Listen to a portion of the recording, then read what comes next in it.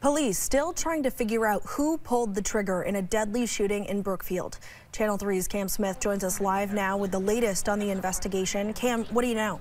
Yeah, Christina, Vermont State Police say they're still working to identify a suspect in that shooting at a home on Route 14 in Brookfield. One man was killed, another injured on Friday. According to police, 27-year-old Juan Sierra was shot and killed. 29-year-old Miguel Fuentes was also hit by a bullet but survived. Police say the two men are friends from Springfield, Massachusetts, and traveled to Vermont together, but they did not specify why the men were here. Vermont State Police tell me they're currently seeking search warrants for electronics and interviewing witnesses. While the motive for the shooting remains unclear, police say they are looking into whether it was drug-related. Channel 3 News has learned that Fuentes and Sierra have a record of drug trafficking, including a 2019 arrest for bringing fentanyl into Vermont. State police do believe the shooting was targeted. Fuentes is still hospitalized and in stable condition. Live in the newsroom, Cam Smith, Channel 3 News.